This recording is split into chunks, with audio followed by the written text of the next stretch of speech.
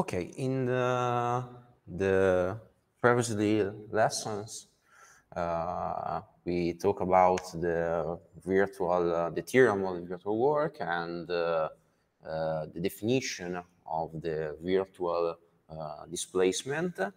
And after that, we analyzed the different type of constraints in general way. I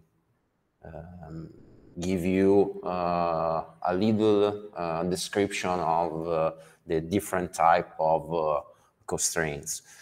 Okay, now today I want to start with a short example with a single block, but this is a sort of toy example, and it's very important because in this example you can find all the crucial points of the application of the theorem of virtual work to the rigid block system. Okay. Okay, let's go. Let's go. Talk about one. I use red.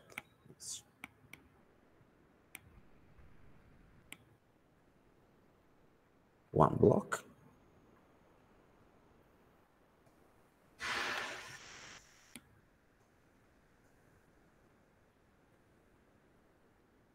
And I drawing the one block here.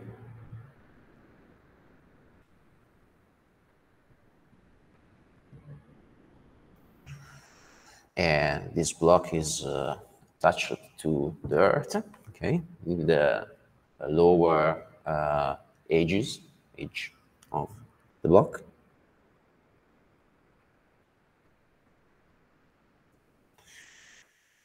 The first hypothesis is the block is rigid. Okay. Okay. Okay. I draw it.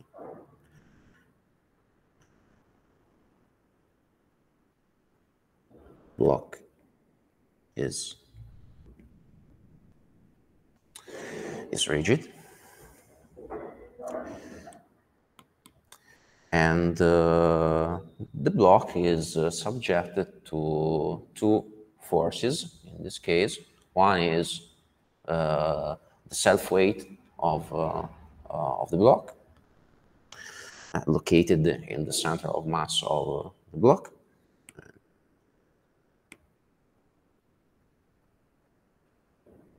I want to find. Okay. This point is G.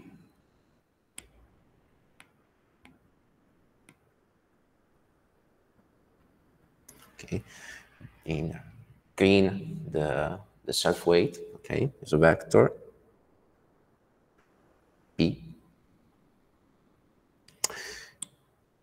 In general, this is, as the professor took you in the first part of the lesson, is the dead load, okay?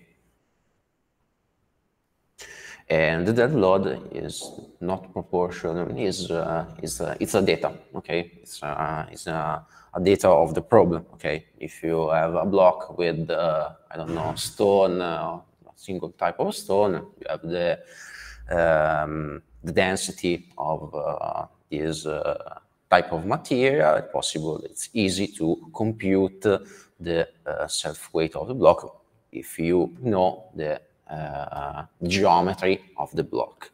Okay. Geometry of the block is, in this case, it's very easy. Is H and B.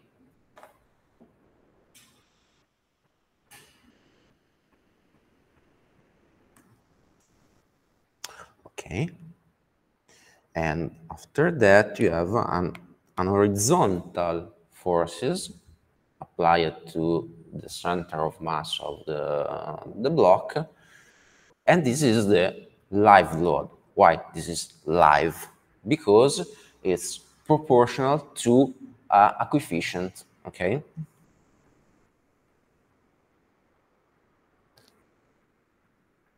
is alpha is proportional to a coefficient proportional to the self weight.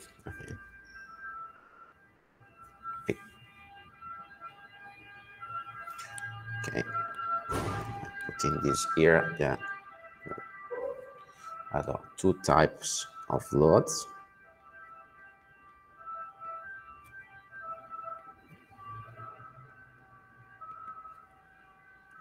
We have the dead load.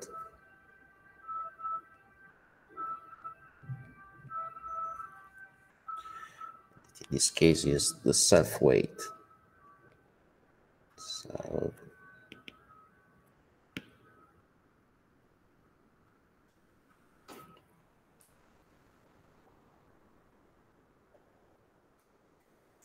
and the live load. Okay. And now I put another hypothesis. In this case, we consider that the friction is equal to infinity. Okay. What is the, if you have an infinity friction coefficient, do you prevent the slide? Okay. The only one possible mechanism is a rotational mechanism. Okay. The hypothesis is friction is equal to infinity.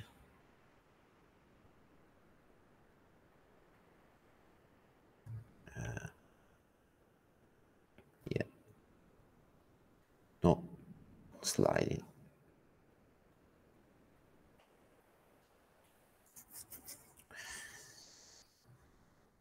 Okay, the live load depends to the coefficient alpha. In general, this coefficient, the name of this coefficient in literature and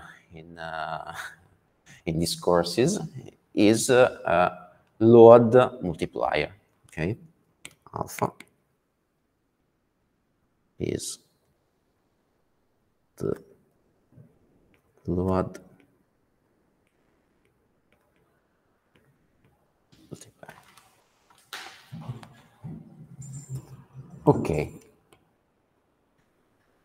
Okay, now I put sort of another hypothesis that is strictly related to the collapse mechanism. Okay, I consider that you have an hinges located in the lower left corner of the block here.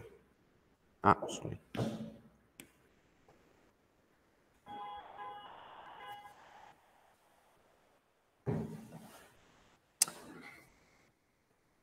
Okay, if the live load is horizontal and direction is left, what is the motion, the possible deformation of the blocks is a rotation around, rotation counterclockwise around the hinge located in, the name is A.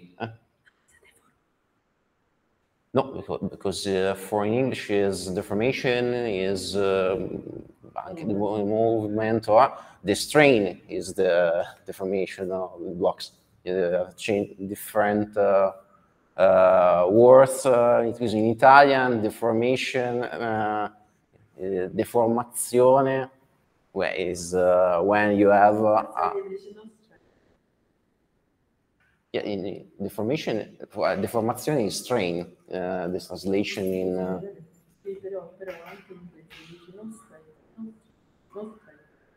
No stress. Okay. No strain. No strain. Oh, okay. Okay.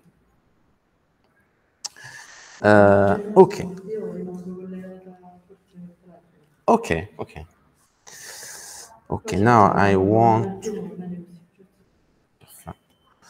I'm drawing the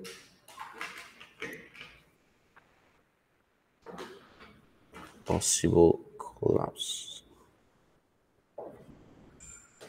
Yellow is this. It's not beautiful.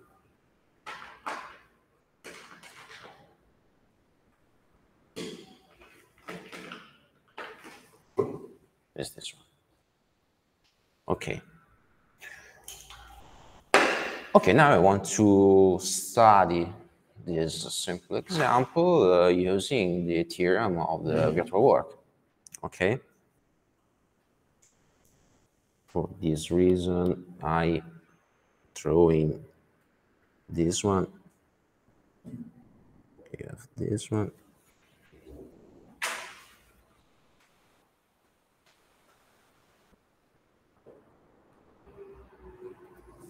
Here. And I want to use blue.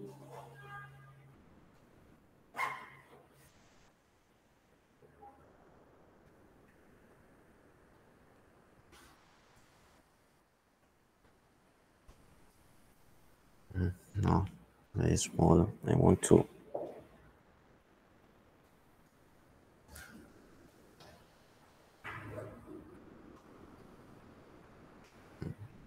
very big.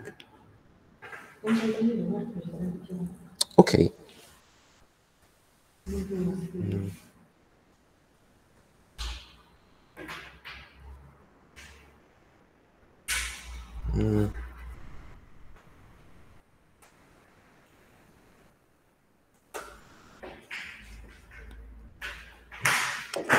Okay.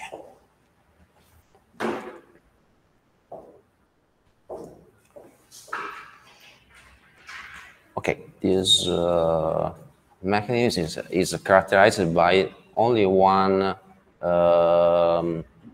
unknown, that is the value of the rotation.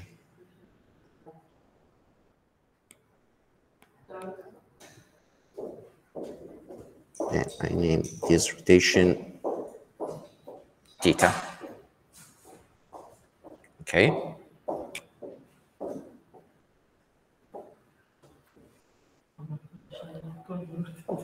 No.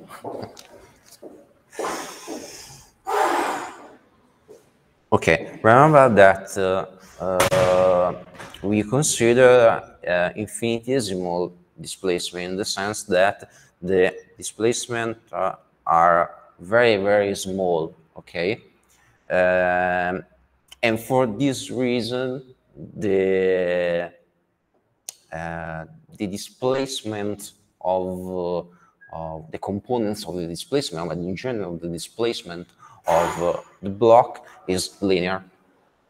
Okay, so.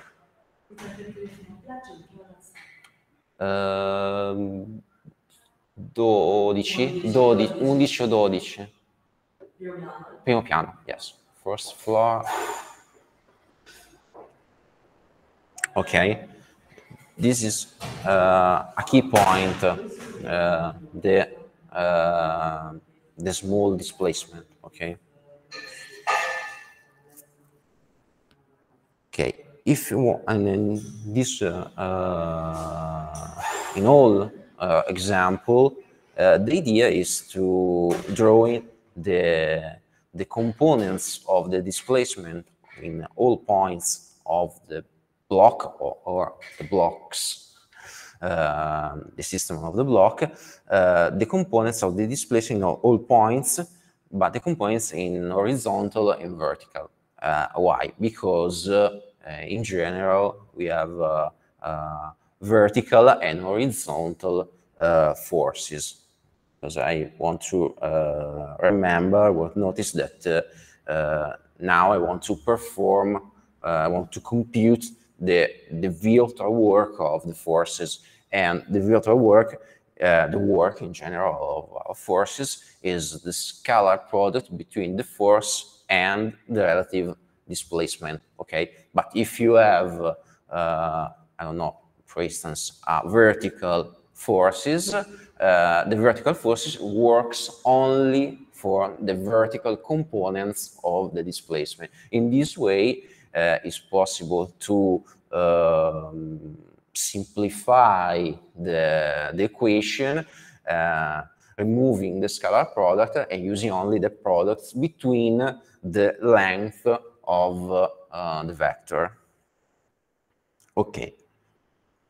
In this case, it's very easy because in the point A, the value of the displacement, horizontal or vertical, is equal to 0, because you have an hinge, and the hinge, what is the effect of the hinge in the kinematical sense is if you have an hinge located in a point, the value of the displacement in this point is equal to 0. And for this reason, if I want to draw in the horizontal or the vertical displacement, start to 0 in the hinge. Okay, and the displacement is linear and depends to the value of the rotational angle theta. Okay, in this case we have this one. Okay, if you want, I put some arrow in order to specify that is displacement field. Right? Okay, and the same for vertical. It's linear, starting from 0. This is A, projection of A in the horizontal line is, when you have A, you have 0. After that is linear. Okay, it's very, very easy. Okay, I put that here. This is theta. It's the same theta. This is theta. Okay.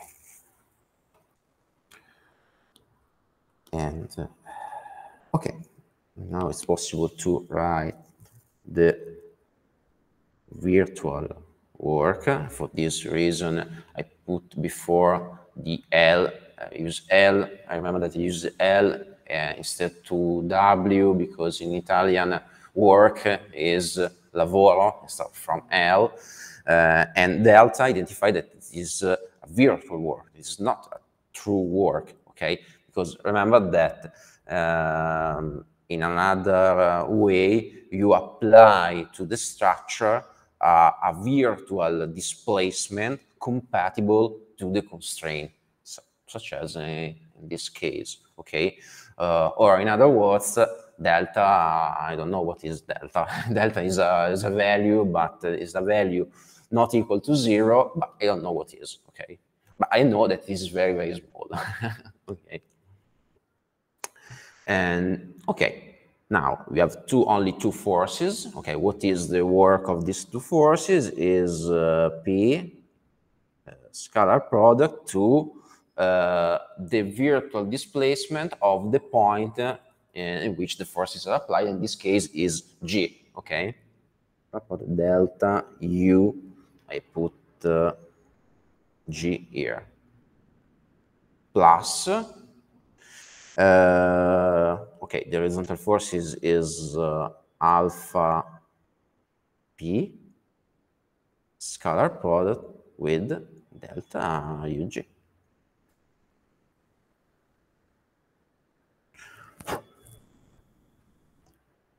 Okay.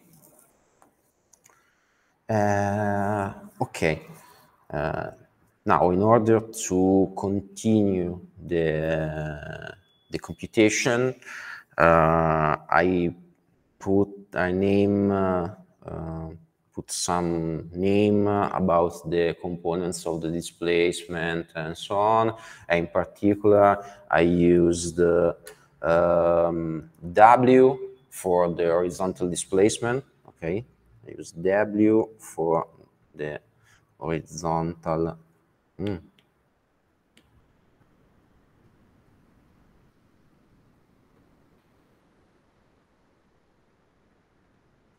displacement.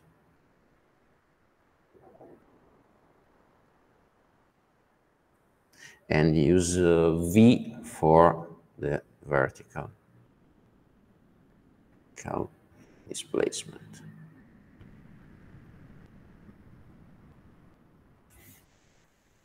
Okay, If you want to use the definition, I forgot to put the local system, reference system.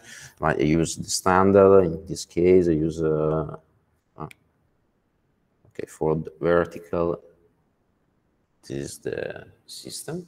Okay, I have A1 is the horizontal, not component, but the horizontal axis, and A2 is the vertical axis. Okay, in this way, it's possible to define using the scalar product the components W and V. Okay, and what is in other words, W is equal to U scalar product to A1. Okay, it's the projection of U along the axis A1, and the same for the vertical.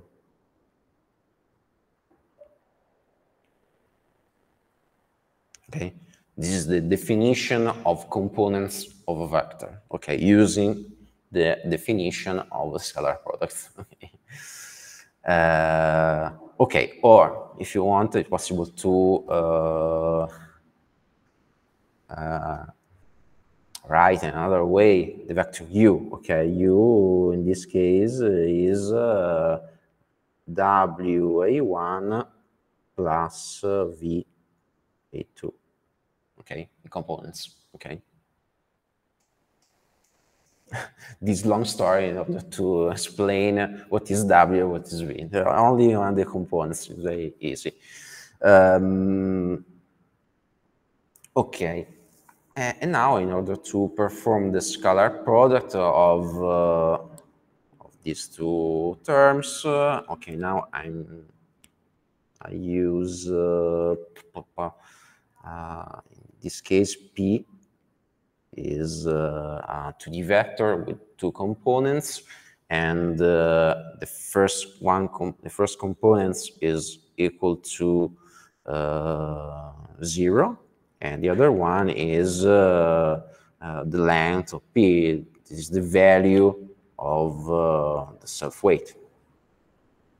I remember that I used the T, the capital T is the transpose, okay? Because in general, the vector is written in columns, okay? Not in a row. Okay, after that, I prefer to use rename this one age. Why? Because age is a vector, it's not vertical, but it's horizontal, okay? Depends to the vector P, but in another direction, okay? And in this case, age, the vector age, the horizontal forces is alpha norm of P, that is the length of the vector P, 0.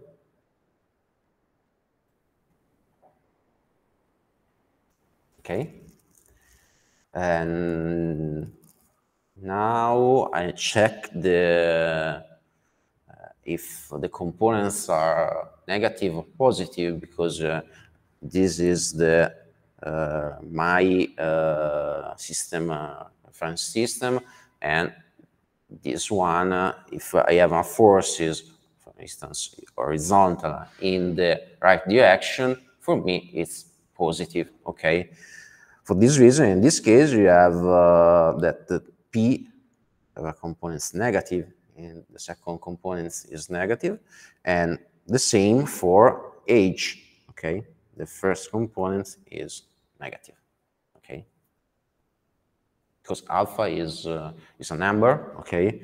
I remember that alpha is a real number, okay? Alpha is a value, is a real number, okay? And in general, we take this positive, okay? And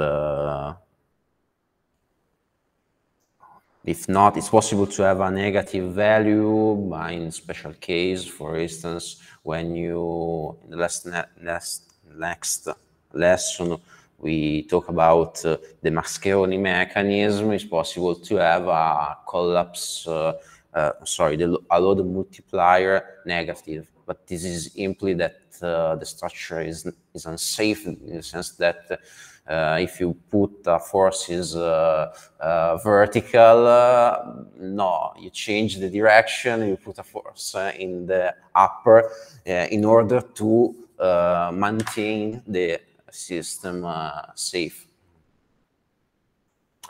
Okay, and the other one ingredient of this formula is the vector delta UG, but delta UG is equal to minus delta WG and delta VG.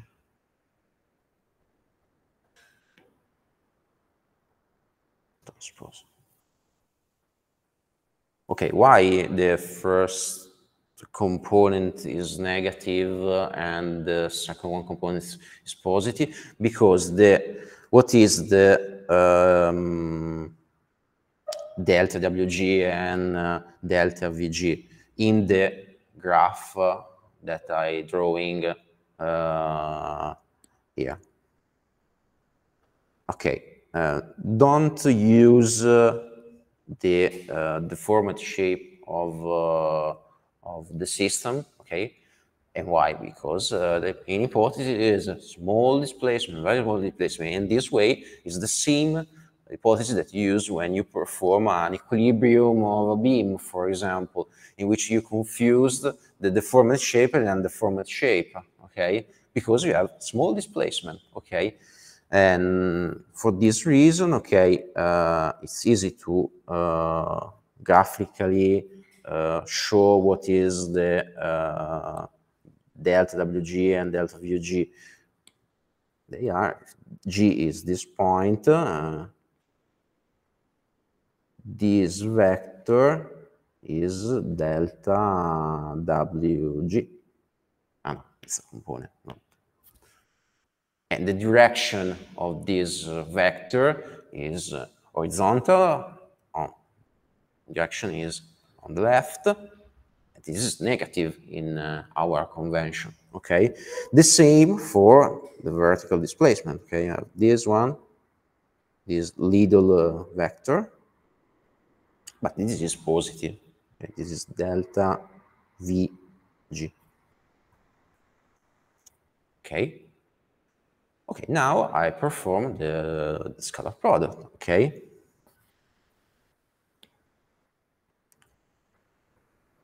I perform the scalar product, but before starting this calculation, I want to remember that I want to find what is the limit state of what is the value of age that provocate the collapse, or what is the minimum value of age that start the collapse mechanism. For this reason, you put what is the solution is equal, what is the value of the internal virtual work is equal to 0, okay? What is the solution of this problem is delta L equal to 0 for all delta U compatible with the constraint not equal to 0. Okay? I put this for all delta U. I want to repeat in all exercise because it's a key point, because after that it's not possible to simplify your computation. Okay. Okay, now I perform this one, okay, and and it's easy because delta L is equal to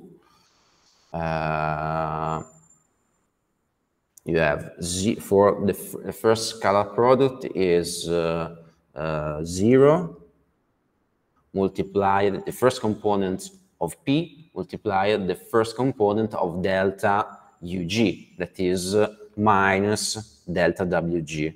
Okay, I put this multiplied by minus delta WG plus the second component of the vector P, that is minus P multiplied by delta Vg. Okay, and this is the first scalar product. After that,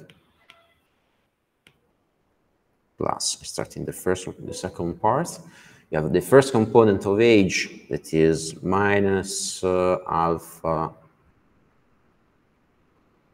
norm of P,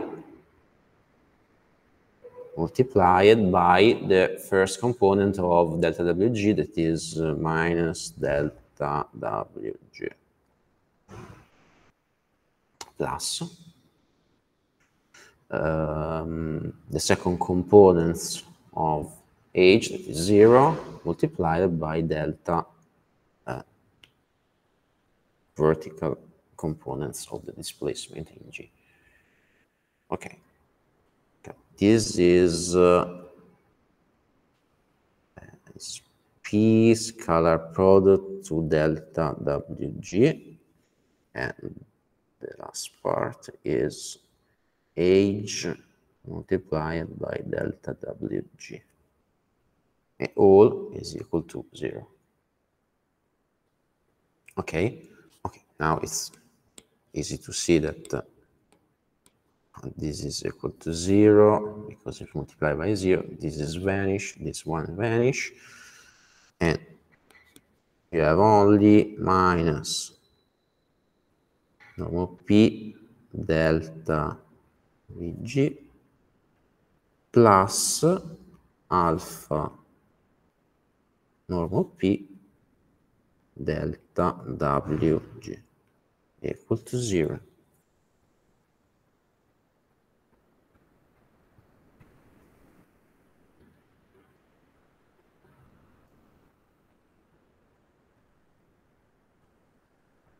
Okay. Now it's possible to simplify the norm of P, because it's the self-weight of the block. Okay, this is not equal to 0.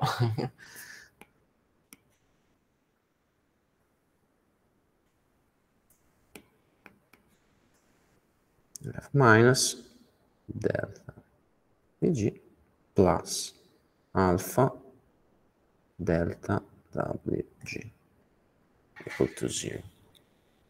But now it's possible to write an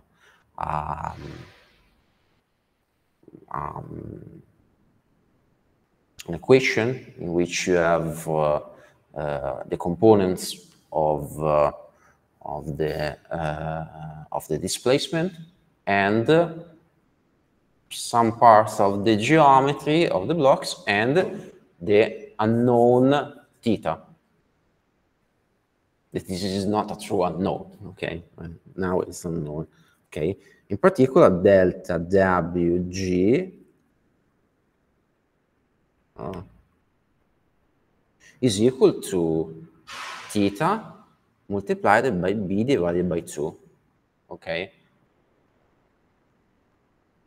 Why? Because I want to draw in a little bit this one. Okay, this is theta, and this is delta W. Oh, sorry. I use delta Vg because delta Vg is more or less the same. No, sorry. no, this is h, and this is delta Vg is theta e divided by 2, okay? This is delta Vg, okay? But the same for delta W, okay? Okay, this distance is equal to b divided by 2, okay? Okay, this is a triangular with one angle is equal to 90 degrees. It's possible to apply the, the standard trigonometric equation. In particular, in this case, you have that you want delta Vg is equal to b divided by 2 tangent of the angle theta. But if theta is very, very, very, very, very small, tangent of theta is more or less theta, okay? And for this reason, this is theta b divided by 2. Okay, the same for the horizontal displacement, okay? It's a linearized formula for the displacement. Okay, and now I put these two equations into my main equation. In this way, I have minus delta Vg is minus theta b divided by 2 plus alpha theta h divided by 2 equal to 0. This is valid for all theta not equal to 0. Okay? Okay, now it's possible to simplify theta.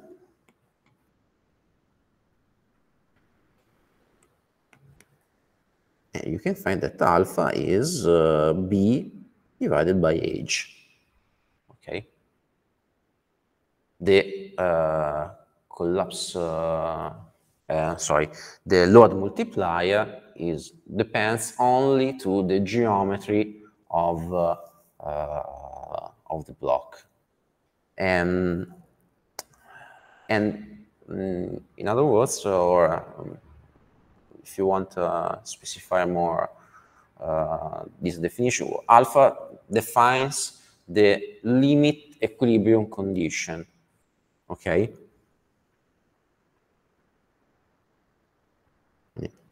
The condition alpha equal to b divided by h defines the limit equilibrium condition.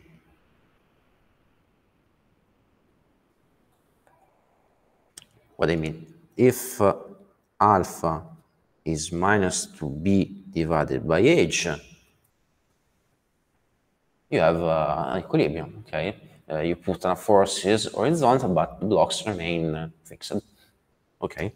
Okay, you have equilibrium.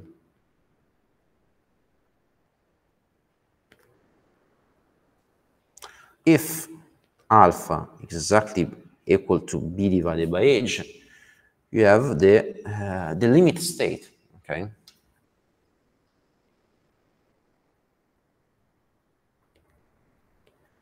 After that, if you have alpha measured to b divided by h, the blocks rotated around the point A, and you have the collapse of this simple structure. In this case, you have overtuning, okay, of the block. Okay.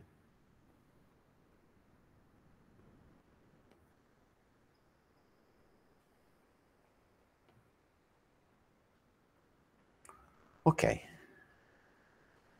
In this simple example, you have only key point of the work. In the sense, you have the different type of load applied to the structure. You have the application of the concept of the virtual world to a system of rigid blocks. And after that, you have the what is the sense of alpha. That is the collapse load. Okay, or I mean, is the load multiplier. It's just another observation is related to the constraint, in the sense that here we have a unilateral constraint, and this is important to perform this type of calculation. Okay, because if you have an hinge located in A, imagine that you put a rotation around A clockwise. And no, it's not possible, because the lower edge can penetrate the earth. No, it's the soil. It's not possible, okay? But it's possible to apply a rotation counterclockwise without any reaction, okay? And this is another key point. Okay, but if I don't show you if I put horizontal forces in direction in right direction with an hinges located in the lower right corner, such as here, because it's the same, it's perfectly the same, and the value of the load multiplier is exactly the same. But now I want to use the same example, removing one hypothesis. And what I want to remove? I want to remove the infinity, that friction coefficient is equal to infinity, okay? I want to remove this one. What occurs if you have a finite friction? In this case, you have a possibility to slide in, okay? Sorry. Before using finite friction coefficient, what is the solution if you have smooth constraint? If you have smooth constraint, the friction coefficient is exactly equal to 0. What is the value of alpha? Okay. If you have a smooth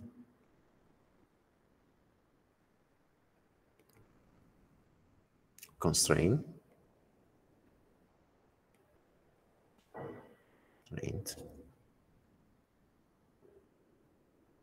yeah, the friction coefficient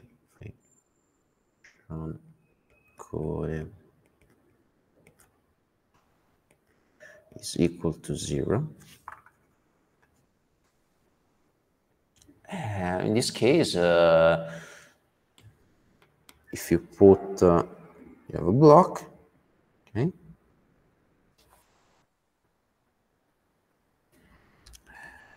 subjected to the self-weight P and to horizontal forces, but the horizontal force is the same, is proportional to the self-weight, blah, blah, blah. And the blocks are sliding, perfectly sliding, okay? And the, I don't know, the format shape is this.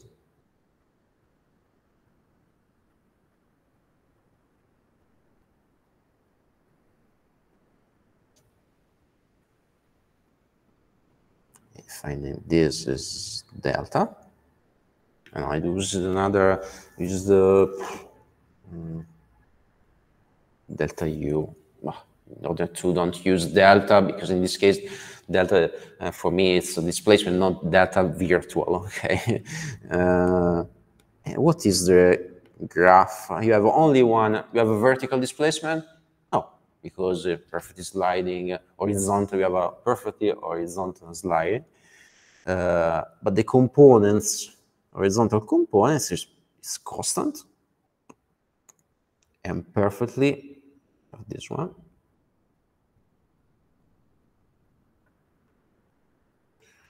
equal to delta U. Okay. If you compute the the the work of the forces, you have for all value of delta U, the work of the forces is measured to 0. You don't have equilibrium. Okay. For all delta U equal to 0. And what is the solution? Is for all alpha not equal to 0, we have no equilibrium.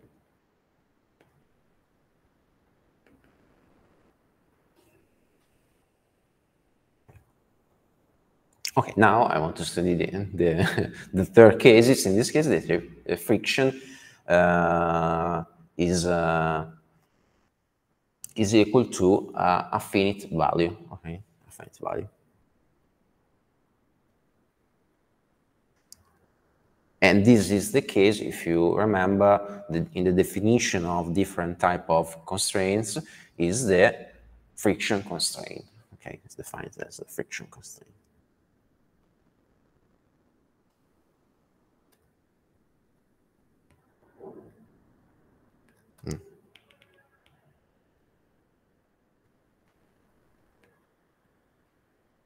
And this is a sliding mechanism.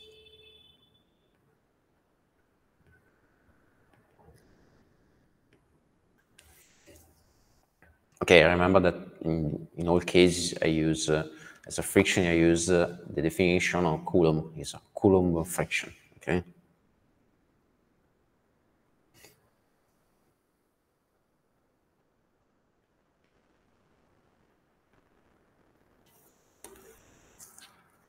Okay, this is more or less the same of the previous one, but in this case, the constraints are able to express an horizontal forces, okay, and this is the main difference, okay. You have this is P, and this is H, and if you want to have here, use blue. Another force is equal to P, okay, in order to have the vertical equilibrium, and have another force is horizontal equal to P tangent of phi.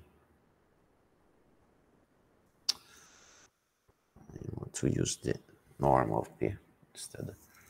Okay, and tangent phi is the friction. The phi is the friction angle. Okay, and tangent of phi is the value of the friction coefficient. Okay. Okay, the deformation, if you impose a displacement, in this case, is the same of the previous one. It's an horizontal displacement, constant, only constant, vertical constant. The deformed shape is the same as this one. Okay.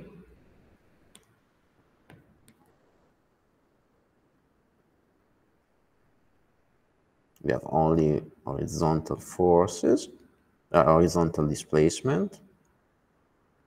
sorry, equal to, use delta U, the same, okay. Okay, now, if you compute the work of the forces, of the external forces, you have that the age work to the displacement delta U, okay? But age, remember that age is equal to alpha, the component, horizontal component of age, this is the only one not equal to 0, is equal to alpha norm of P. Alpha of P multiplied by delta U. Minus, because now I want to perform the scalar product between these forces and the relative displacement, that is this one. You don't have the same direction and the scalar product is negative. We have F and this norm of P, tangent of phi, delta U equal to 0 for all delta U not equal to 0. What is the solution? The solution is this: alpha is equal, perfectly equal to the friction coefficient. Sorry.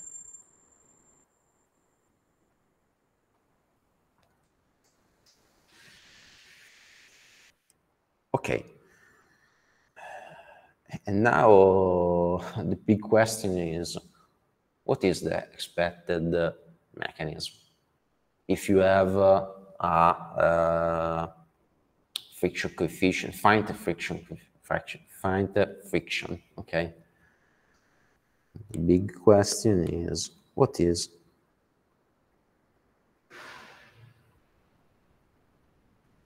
the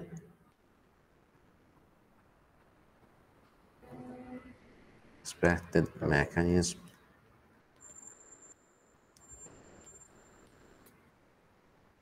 And if you define what is the expected mechanism, it's possible to define what is the collapse multiplier. In this case, it's a collapse multiplier.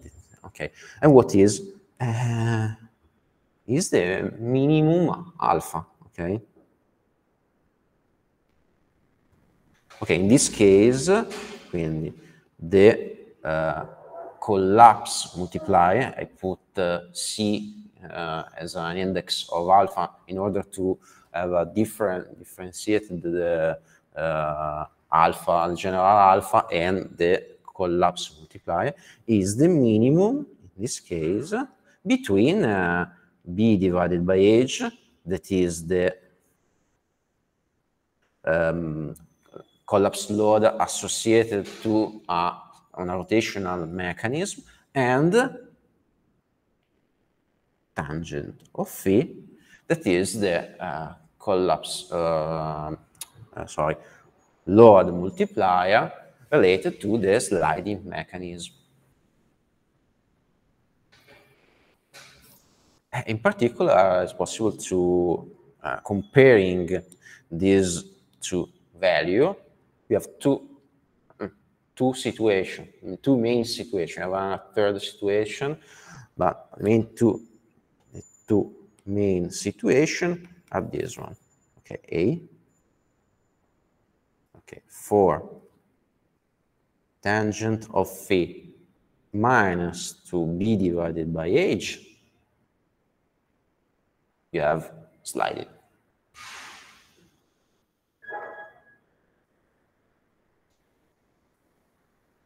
B for tangent of phi measured to b divided by h, you have over 2.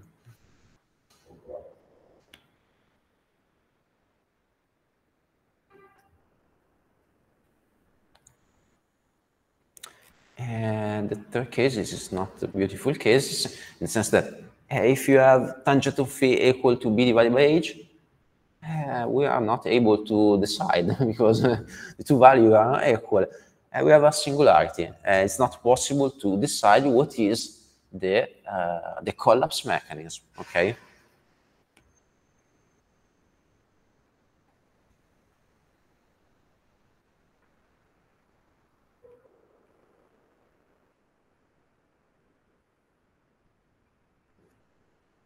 we have a singularity.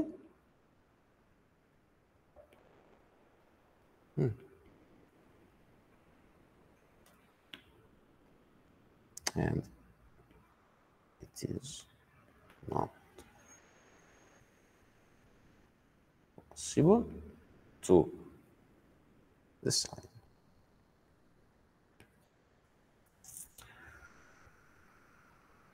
Okay. And with this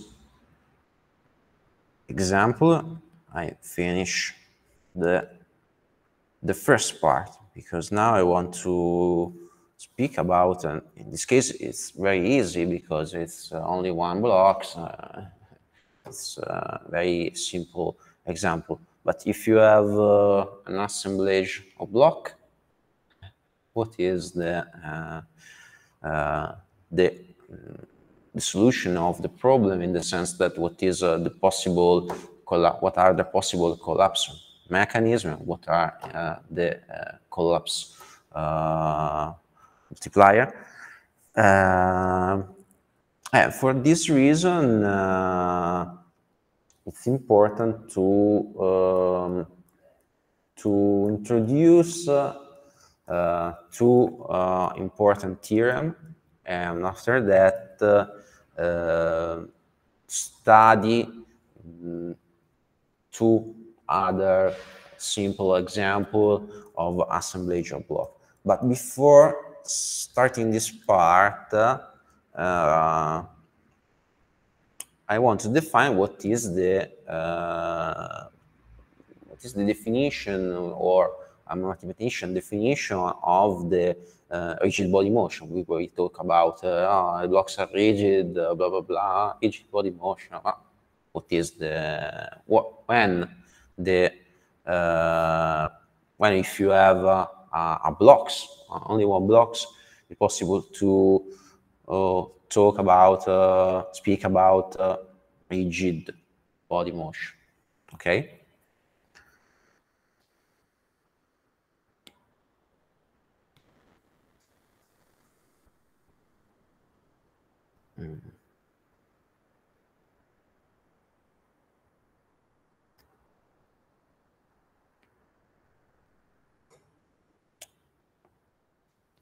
At home, it's everything okay? Do you have any question about the first part?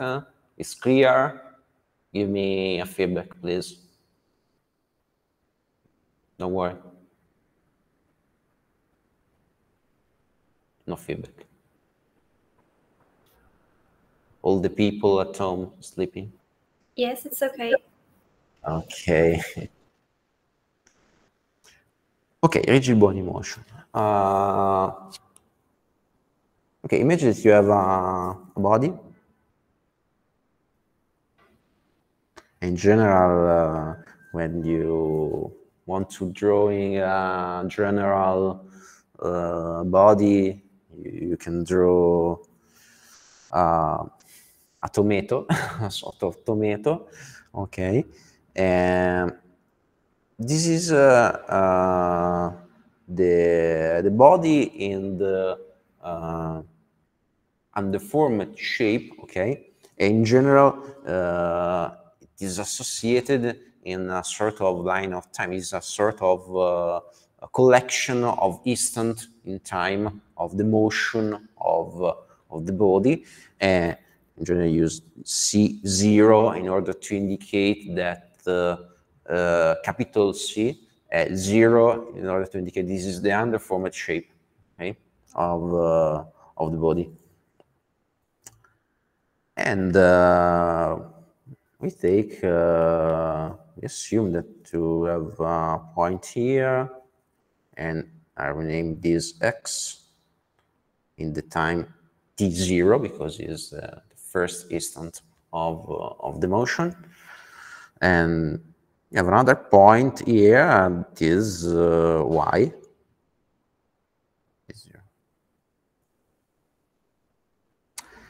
And now I want to consider the vector of the distance between these 2 points. And is this. And after that, after sometimes the body moves, you have the body comes here, okay? And this is C at a certain instant of time t. After that, you have another one.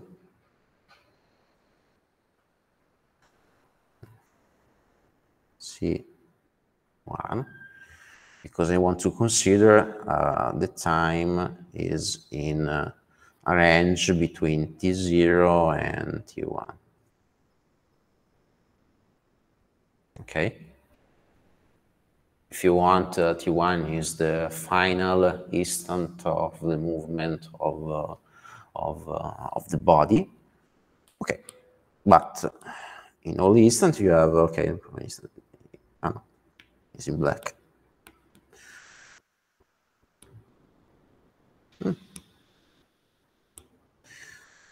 This is x at the time t, and this is y at the time t, and this is the distance between these 2 points, and the same for all instants. X t1, y t1, and this is the vector. Okay. Okay. What is the definition of rigid body? If for all instant of time, if you have for all couple of points x and y, the distance between these 2 points remains constant.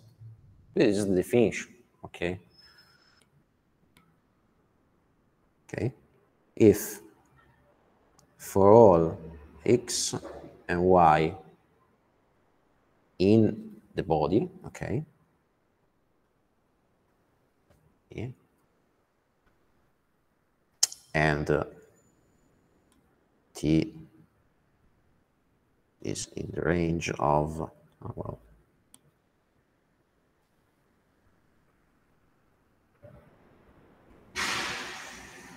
t0 and t1,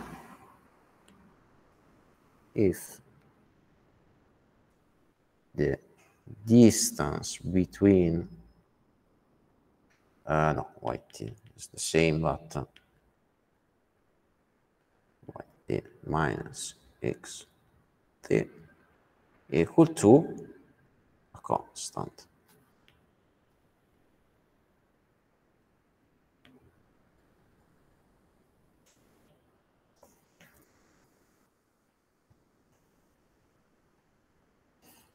Okay, for all the instant of t, okay, the length remains the same.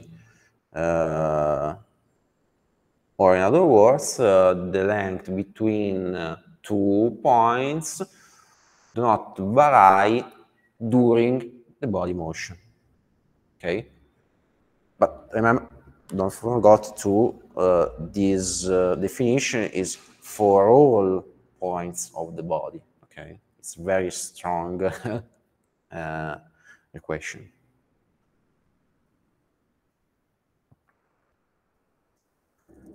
Okay, and this is the definition of rigid body motion. Now, I don't want to stress you about the rigid body motion in 3D because it's very boring and it's not useful for this course because all the computation by hand that you will perform for your exercises and for your case study are in general in 2D. And for this reason, I want to talk about only the 2D case, okay? And I want to underline again that the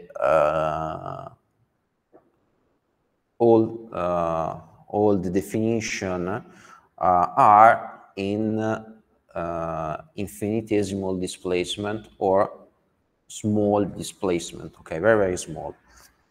I want to recall the most important equation that I used this in the first lesson, if I don't forgot. That is the equation that associates the displacement of a point with a displacement of another point and plus another part. Okay, what is this equation? Imagine that you have first of all, you have a system that is the same, is A1, A2, okay, and you have a body. Okay, this is region. Consider, let me drawing a big potato. Okay. Consider a point here. I name this P, and another point here that is Q. Okay. Now I draw in this line.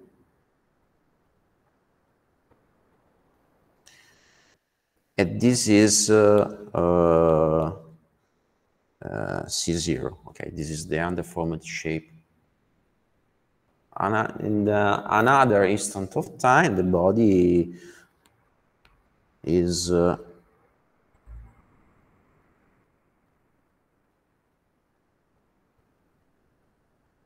here.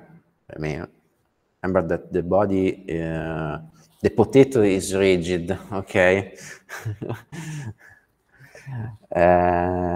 Okay, the location of F in the instant t, this is the C at distant time t.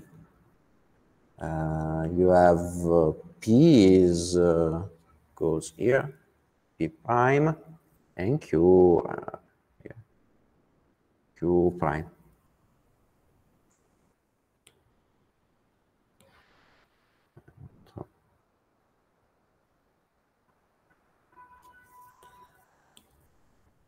And now I want to just a little recall that the difference between P prime and P is the displacement of UP, okay?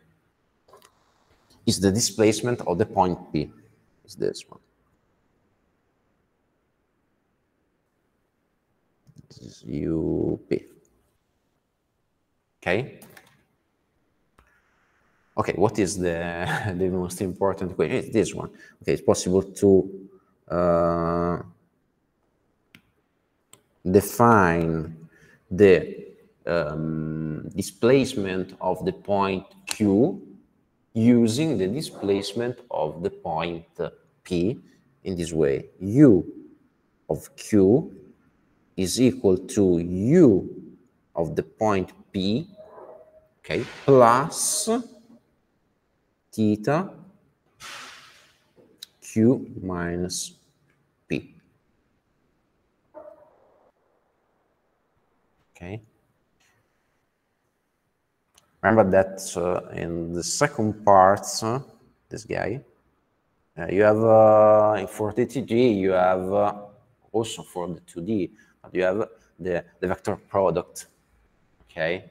But in this way, for the 2D, it's a simple product. Okay. Because you have only one rotation around an axis orthogonal to the plane defined by the direction A1 and 2, okay?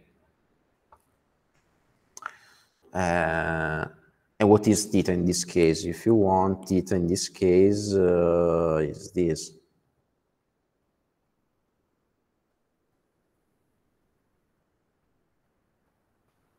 Okay.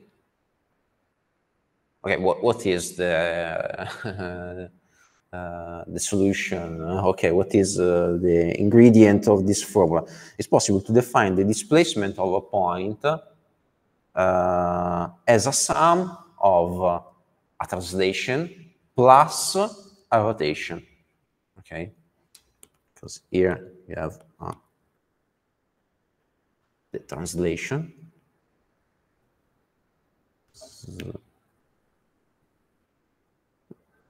At this point, this part refers to the rotation.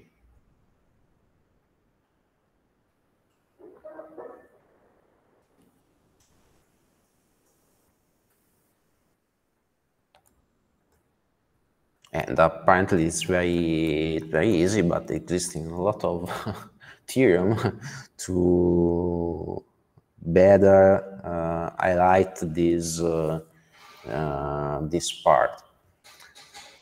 And the first one, or one of the most important, is the theorem of Chasles. And now I want to introduce this theorem and another theorem related to this one. But before starting, I want to underline that in general, all these theorems talk about the movement, and the description of the movement is in terms of the velocity field or the acceleration, whatever you want. In general, it's possible to define the movement using the velocity field of the body. For this reason, in general, if you take a book, if you find all these formula are in terms of velocity. But if you are in the small displacement, the direction of the displacement of a point is equal to the direction of the velocity. And for this reason, it's possible to use the same formula for the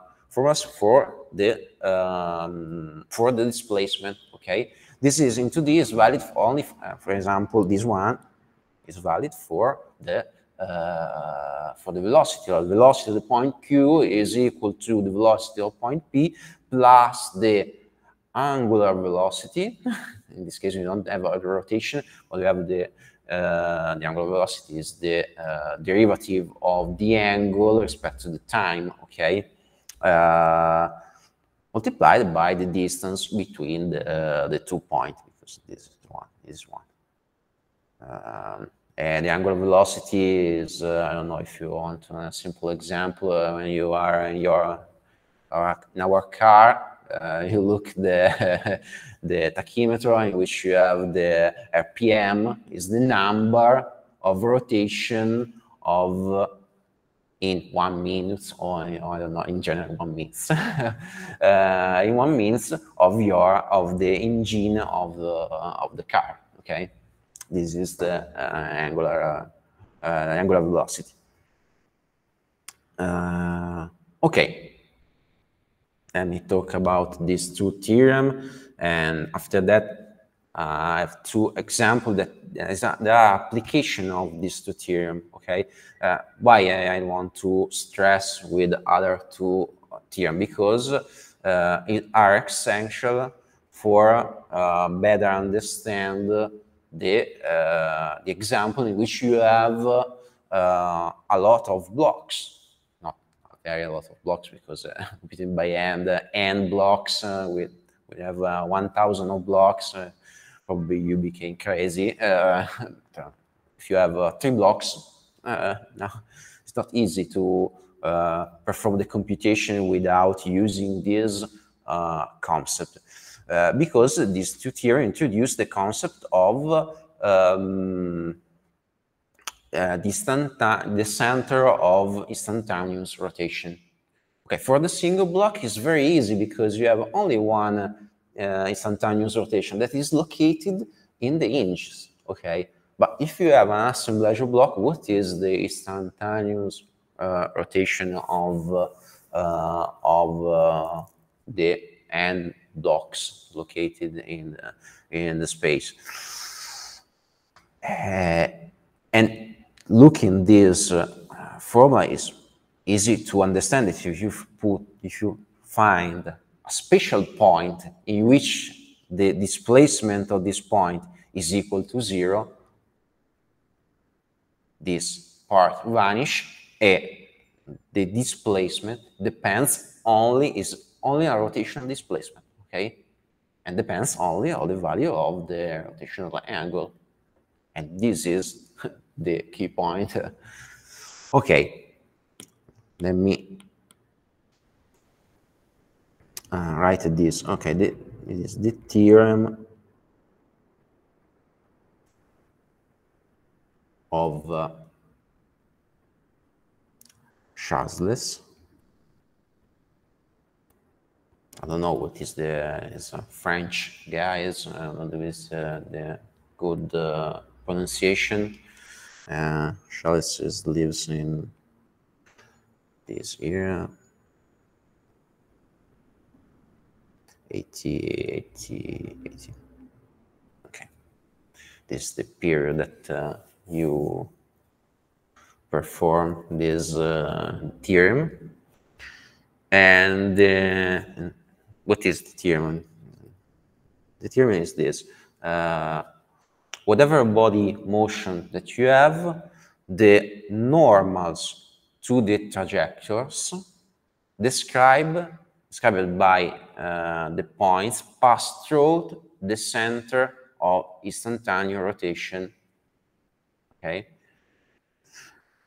Or existing a special point in which all the velocity field, the distance between the point that you locate if you take a point, you take the orthogonal, the distance orthogonal to these vectors, pass exactly to this special point for all points, okay?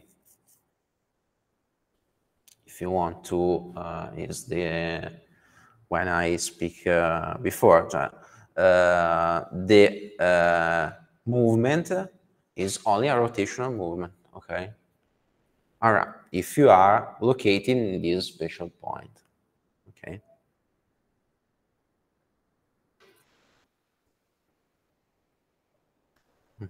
Whatever.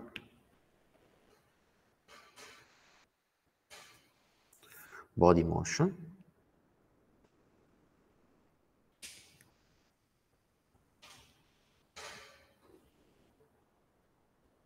The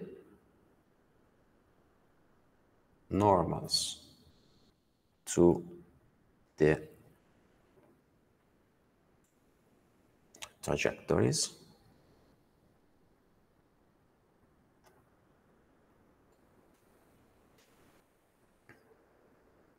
described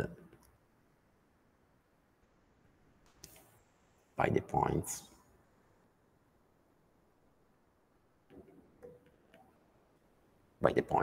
of the body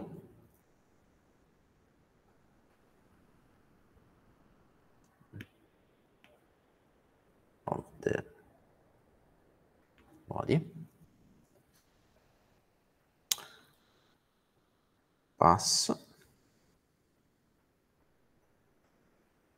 through the center of instantaneous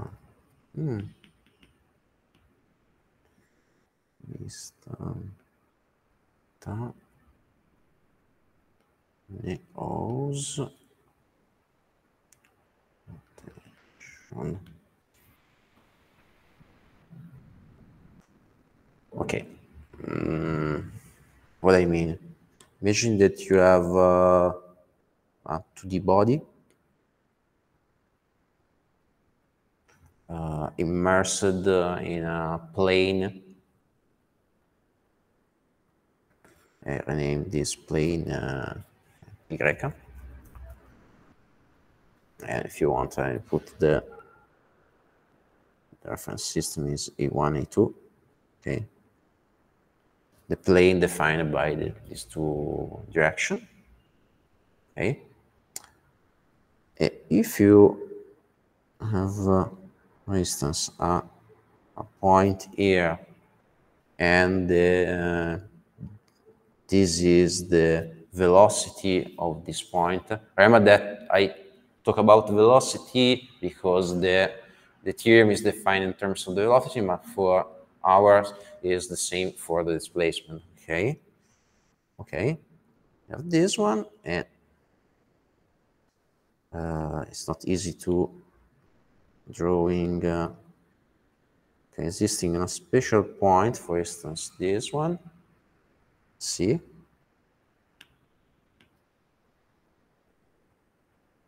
Which all the vector fields are orthogonal.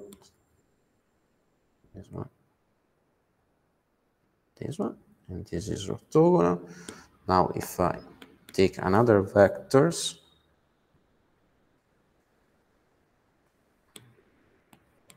of the velocity of this situation, and this is orthogonal. I don't know why.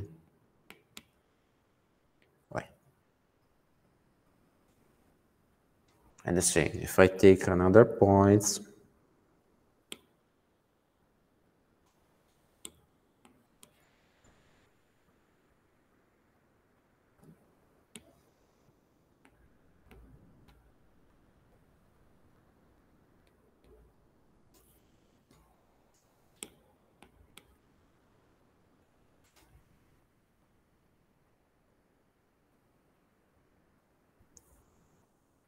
okay, what is the consequence of this theorem? If you have, if you describe the motion in a system with the origin is located in point C, the motion is only a rotation around C.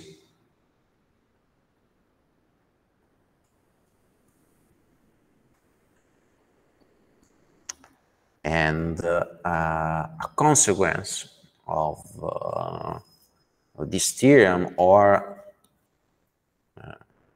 the demonstration of this theorem, used directly this formula, and one of the consequences of this theorem and this definition of the displacement is another theorem, is the theorem of Eulero, and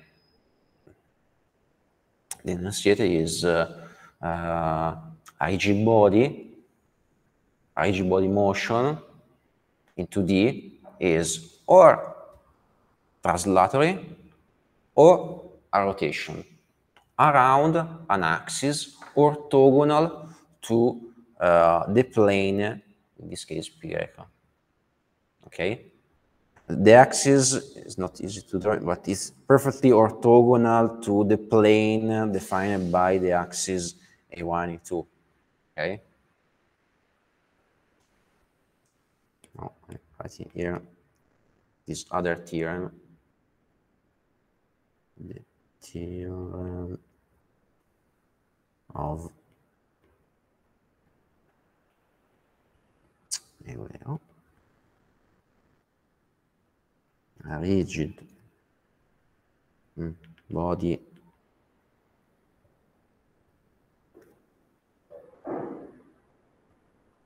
motion in 2D is translatory or rotational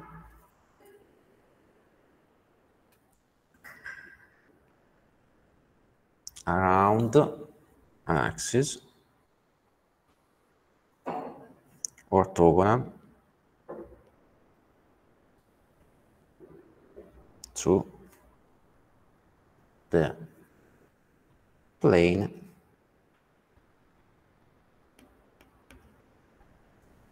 and this axis rotation around an axis orthogonal to the plane, and this axis pass exactly to the point C. Okay, that is the instantaneous This is the center of the instantaneous rotation, okay?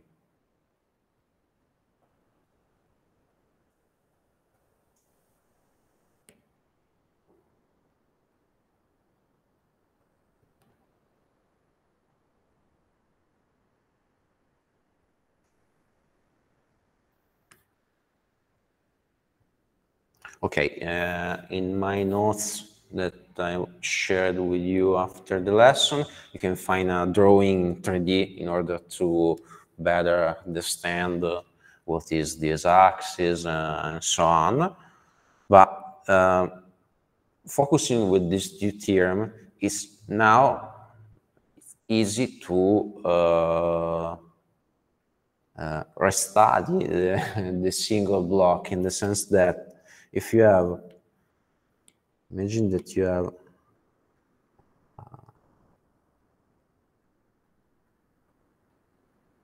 this block, and this block rotated around this point, okay? What are the velocity field of the corner of the block, or what are the displacement field of this of the vertex of this block? Okay. For instance, for this one, the vector is this, because it's orthogonal. Use this property to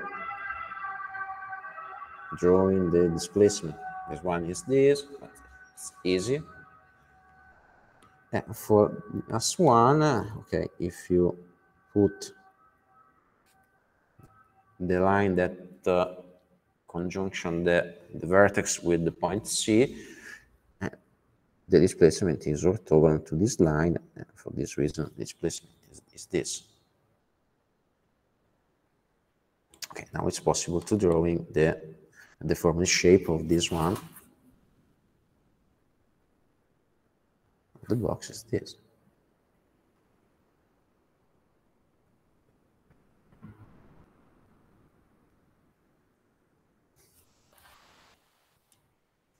Okay. Okay. Now give me another 30 minutes to introduce to use this concept to a system of two systems of blocks. Okay, I use two systems. The first one is a two body. Okay, and I rename this property one.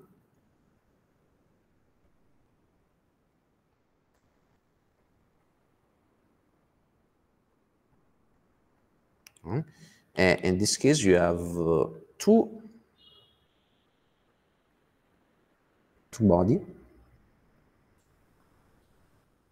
and these two body are attached with an internal hinge here,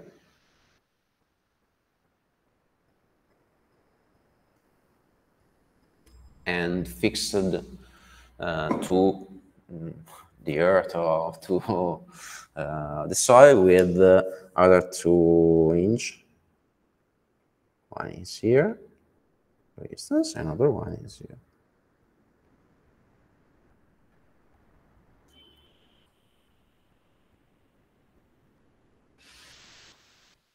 Oh, it's easy to understand that if I rename this, this is C1, this is C2.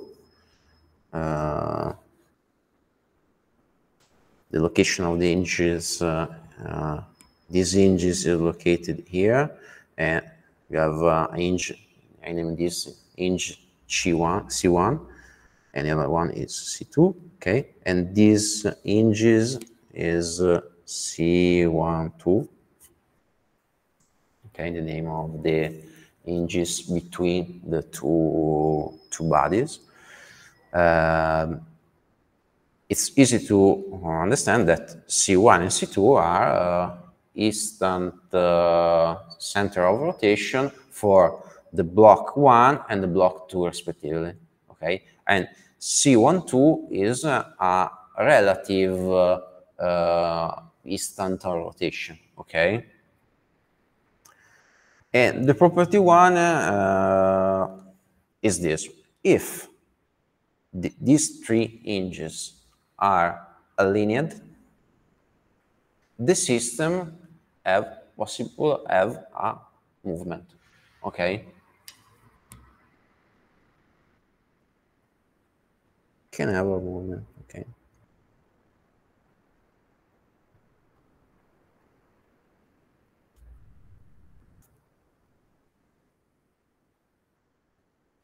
Okay, and what is the movement? It's possible to impose, remember to don't the theorem, okay, or the theorem of Charles, okay?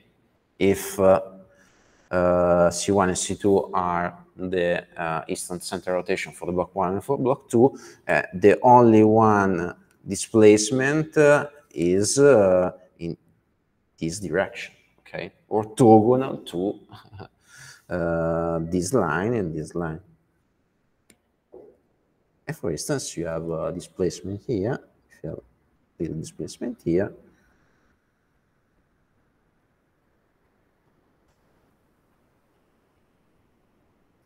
this deformation, okay? I simplify the drawing using only this the deformation of this line, okay? This one, okay? But all the two blocks rotate. Okay, now I want to write the definition. Okay, definition is this. If the centers of rotation C1 and C2 and the relative rotation point C12 are aligned,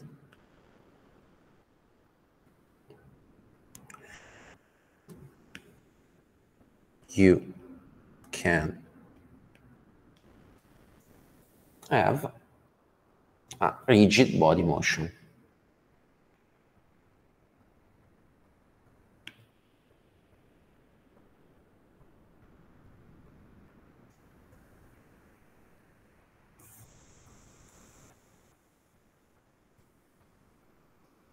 Oh.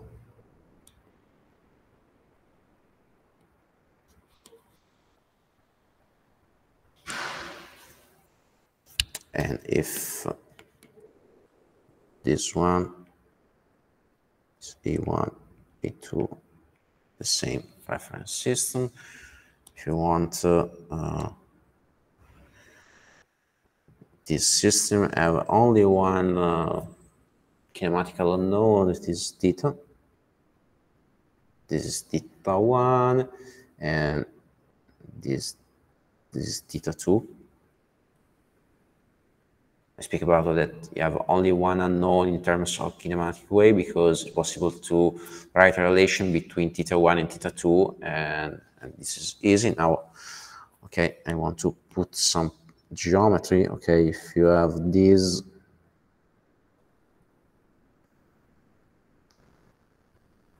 okay, this length is L1 and this one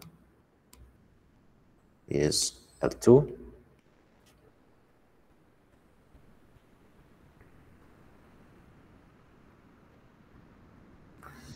What are the graph of the horizontal and vertical displacement?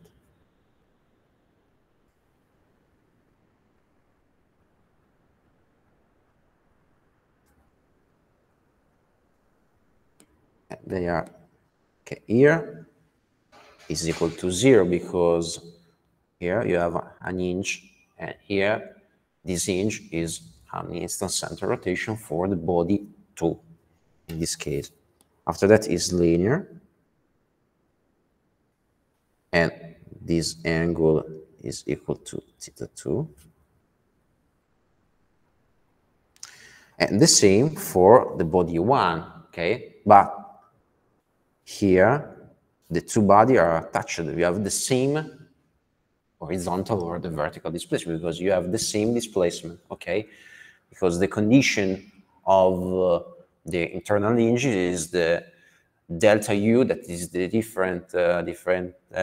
the delta of the displacement between in this point where the hinge is located is equal to 0. Okay, you don't have a relative displacement between the point where the hinge is located. And for this reason, it's linear, starting from 0 here. We have this. This is theta 1.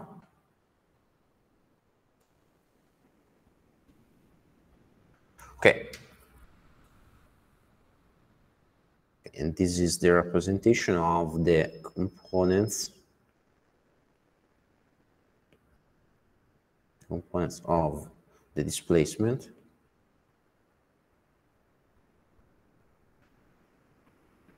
in A1 direction, the horizontal direction. Okay. The same for the vertical direction. Okay. This one.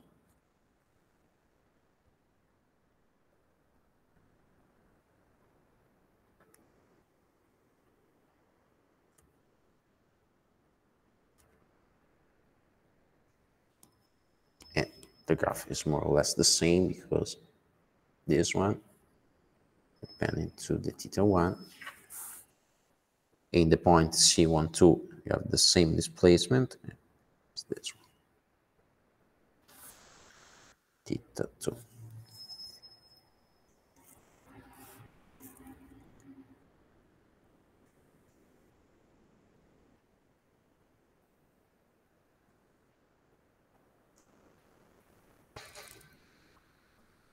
Okay, if I want to use the length L1 and 2, I introduce another angle, but it's not properly important. If I use this angle is, I don't know, is gamma.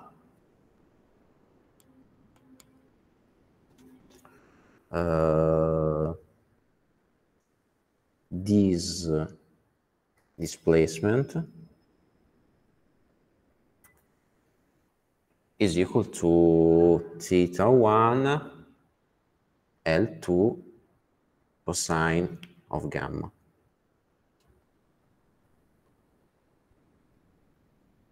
Okay, and L2 cosine of gamma is this distance. Okay.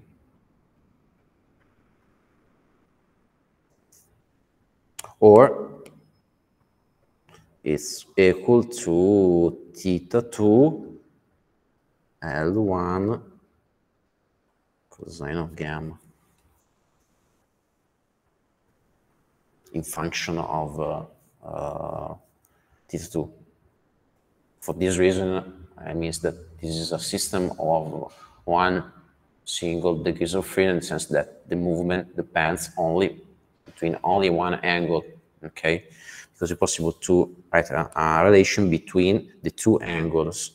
In this case, okay, if I simplify, I obtain that theta 1, for instance, is equal to theta 2, L1 divided by L2. Okay, depends, theta 1 depends to theta 2 product between the ratio between the two distance L1 and L2.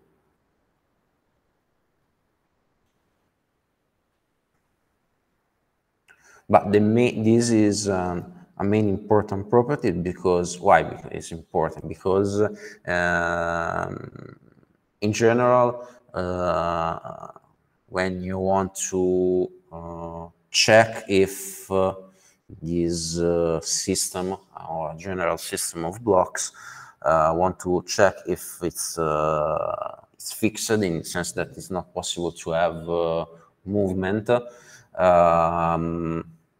We compute the number of degrees of freedom of the single body, in the sense that what is the minimum number of the kinematic parameters that define the movement, okay, in the plane for for a rigid body are 3, because you have 2 displacement, one in horizontal direction and one in vertical direction, and 1 rotation, okay, and the number of the constraints, in the sense that what are the number of the kinematical constraints. Okay, in this case, you have 2 bodies, and only 2 bodies have 3 degrees of freedom.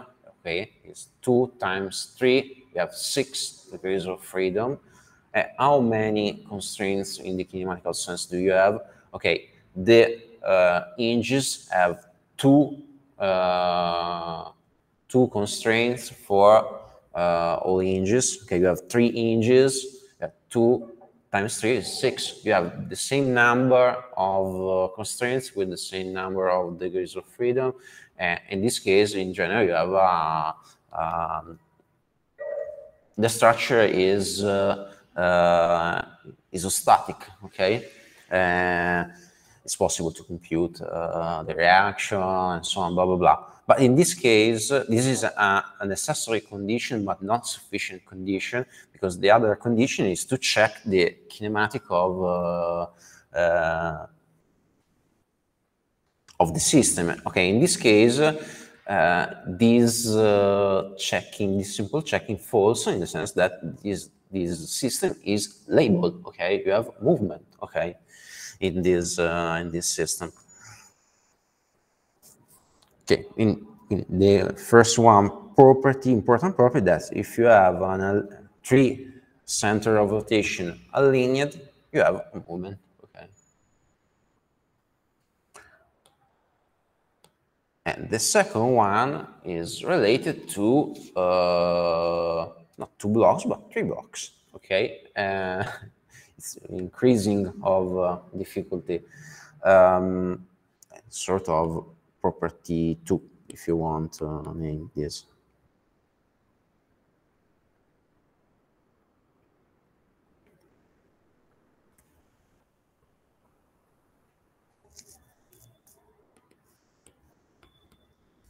And after that, I finish for today.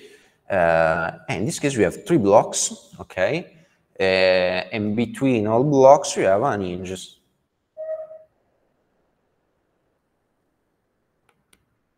Okay, you have one block here, a body or a block is the same. Okay, one, and you have an hinges here, another block,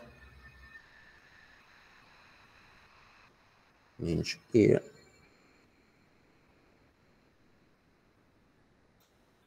Another block. Here you have 2 hinge attached to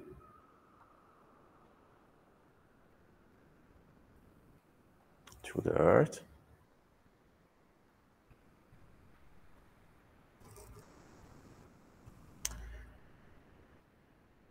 Okay, and now what is the, okay, if you want to perform the simple computation, you have 3 body with 3 degrees of freedom. 3.3 is 9. Okay, and how many constraints do you have? 2 plus 2 plus 2 plus 2 is 8. Okay, in this case, the number of constraints are minus the number of degrees of freedom. The structure is sure label. Okay, you have a movement. Okay, but the main problem is related to in order to drawing the horizontal and vertical displacement of this system of block. The main problem is to find the eastern center rotation of this block. Because for this block, the eastern center rotation is clear. This is located here in these hinges, and for the blocks 3 is located here. Okay.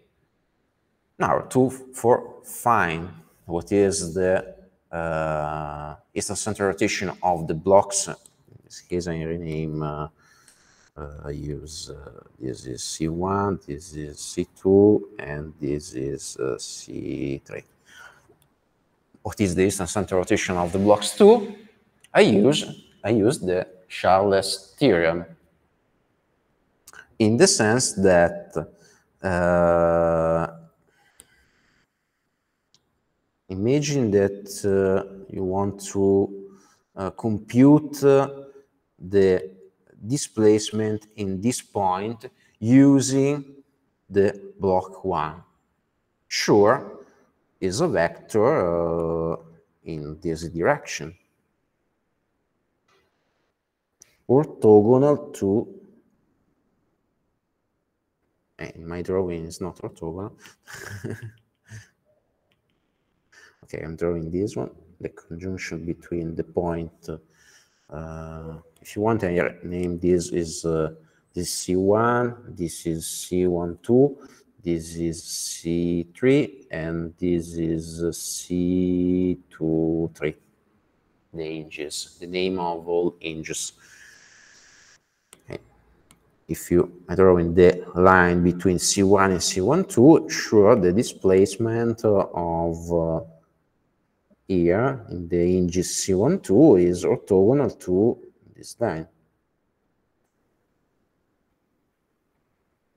Okay, for instance, is it's a supposition. Suppose that is this vector. Okay, these two are orthogonal. Now I perform the same for the blocks 3.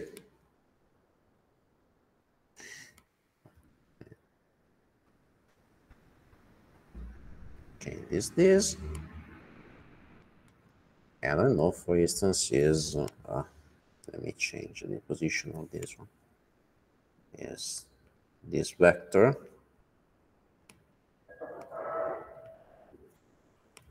Orthogonal, and this is C2, 3. Okay. Now I have two vectors of the displacement. Okay. It's possible to find the location of the eastern center rotation of the blocks 2, because these two vectors, displacement vectors, are two displacement vector of the block 1, but also for the block 2, and or for in green you have the displacement in this point related to the blocks 3, but also for the blocks 2. Okay, if you use the definition here, it's possible to in I don't know, in red, I change the color. Yeah, I'm drawing the orthogonal between this vector, orthogonal line to this vector, and the same the orthogonal line to this vector.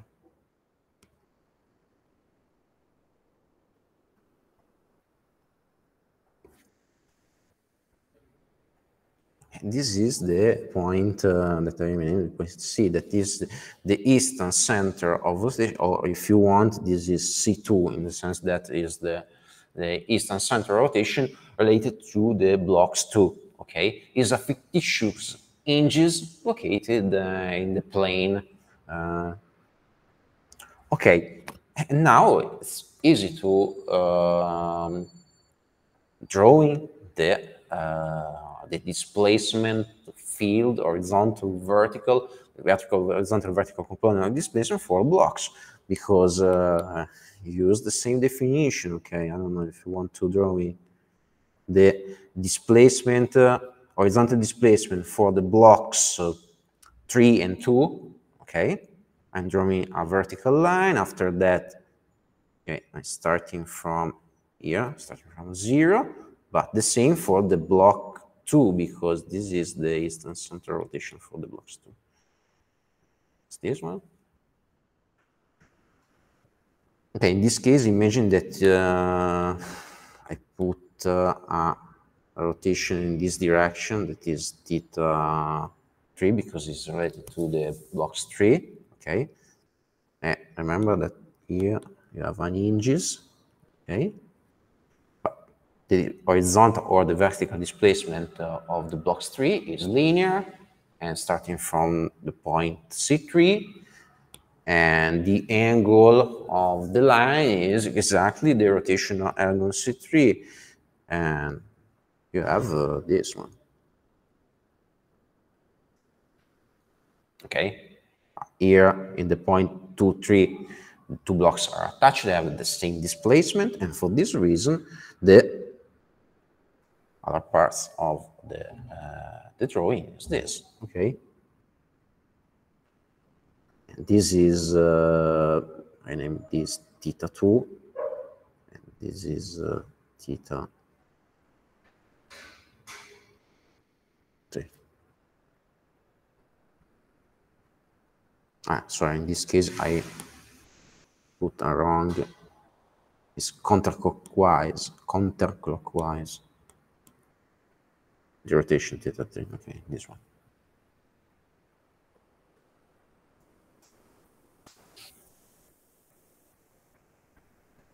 Okay. Attention pay attention, because now in this graph here, you have the horizontal displacement for the blocks 2 and 3, not for the blocks 1, okay? And this is, it's more or less the same, but the angle in this case are different, okay? Or the theta 2 is the same because if now I draw in this one, now if I want to draw in the horizontal displacement for the blocks 1 and blocks 2, or the construction is the same, the procedure is the same, okay? And now I have this one.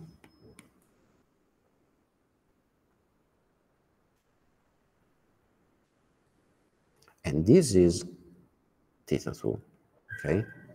But in this part you have, this one is theta 1.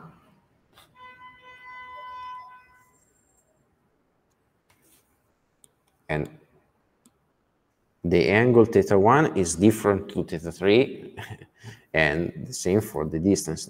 This distance is different to this distance, because the location of the two hinges are different, okay?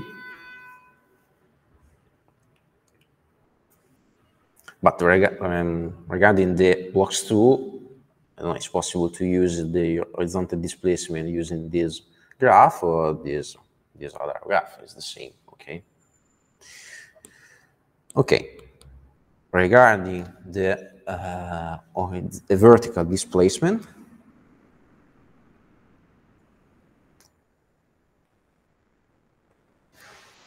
pay attention, because the instant center rotation of the blocks 2 is this one, okay? And now I'm going to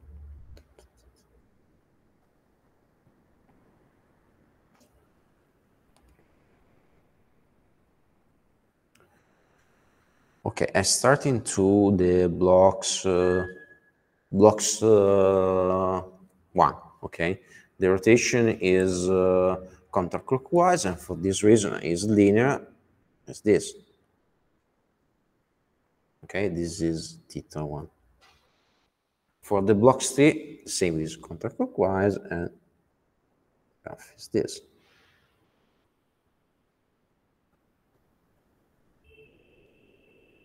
Now, the displacement of block 2 is linear, okay, this is sure, but in the point, these 2 points are attached, you have the same displacement here, and here the displacement is, the vertical displacement is equal to 0, okay?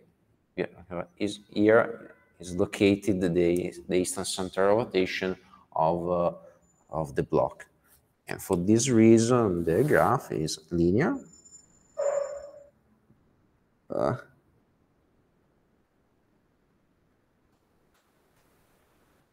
you have the same line, because this is perfectly aligned. In my graph is not this is not the case. Okay, and this one is theta 2, or this one is theta 2, is the same.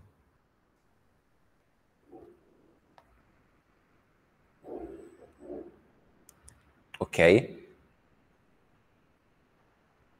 And this is an application of the Charles theorem with three blocks.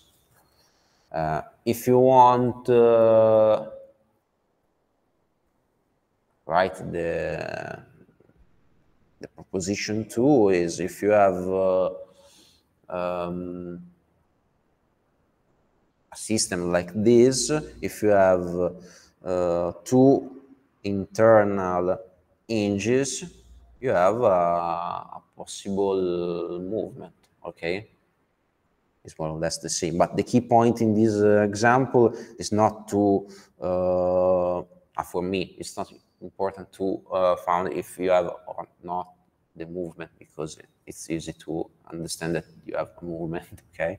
The key point is find the distant center rotation for the blocks too, because if you have this, it's easy to drawing the displacement of this block, okay? And this is essential for the next step, because now if you have this drawing, probably you have the self-weight of all blocks, and the horizontal forces are proportional to the self-weight, and it's not important, okay? The main important now is locate what is the location of the center of mass of all blocks, okay? After that, we have the forces. It's possible to perform the theorem of virtual work, but it's easy. It's a computation. The main important part, if you want, is determine the components of the displacement. This is the main important part. And the other one, that in this case is it's a sort of data. It's an input. The position of the hinges. Because why I talk if they are or not the movement, because depends of the number of blocks and the position of the hinges, okay? But what is if you have a system of block, the true position of the hinges? You have a lot of possibility, and for this reason, in the next lesson, we use this framework to study the first simple assemblage of blocks that is component by three blocks. And this is the triton. You have two pillars.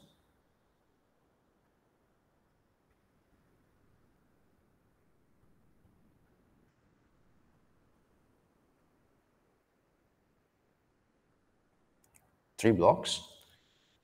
Okay, they are with unilateral constraints right here. And sure, we can start with the infinite friction coefficient, in the sense that all the you have all hinges located. What are the true the position of the hinges? What are, I don't know, depends of the direction of the horizontal forces, okay? Since you have this one, this is a sort of preview of the next lessons. And probably one best choice is to put an hinge here, okay, and here.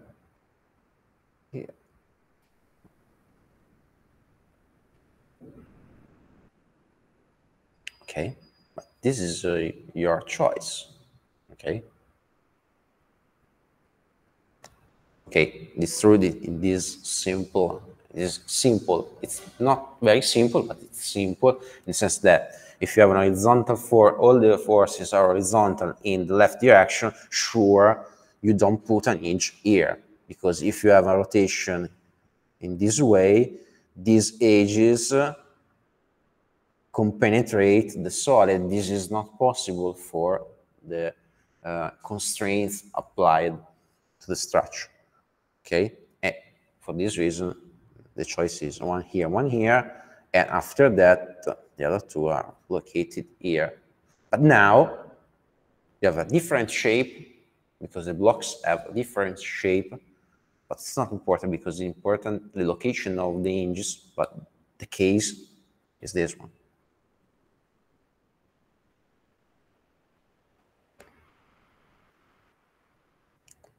Not probably the same, because the main problem is to, where is the, now you can study this, you have to put this line, this other line, and what is the the intersection between these two lines define the eastern center rotation of the horizontal blocks.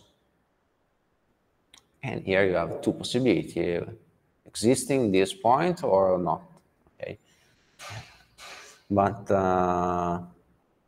just a preview. Remember that essentially the translation is a rotation in which the eastern center rotation is located to the infinity. Okay, the translation is a rotation, a sort of rotation. Okay, it's the same. And for this reason, if you don't have an intersection point, okay, if these two lines are perfectly parallel, the intersection between two line parallels are located into infinity. Okay, what is the solution? Okay, don't worry. The blocks, these blocks translate, okay? Perfectly translate and don't rotate, okay? But this is related to the choice of the hinges, but before the choice of the hinges is related to the geometry of the blocks, okay? So now I want to stop this lesson, and next Monday we perform some example using the trilitons for computing the collapse, the load multiplier, because you have a lot of choice, and the minimum of the collapse load is the collapse multiplier. As the professor told in the first part of the lesson, if you have n blocks, it's impossible to perform this computation by hand because you have a very large range of possibility. And for this reason, you generally use a software specially dedicated to these special topics. Thank you so much. And if you have any question or you want some problems, do not hesitate to. I'm here. I'm stop the registration this way.